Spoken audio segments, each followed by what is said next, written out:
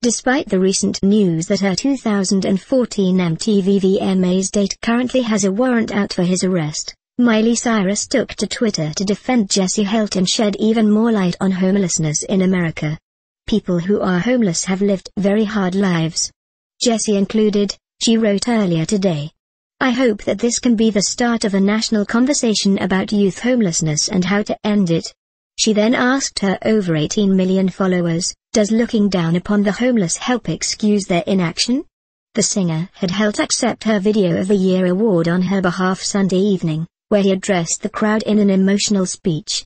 My name is Jessie, and I'm accepting this award on behalf of 1.6 million runaways and homeless youth who are starving, lost and scared right now, he said as Cyrus wiped tears from her cheeks.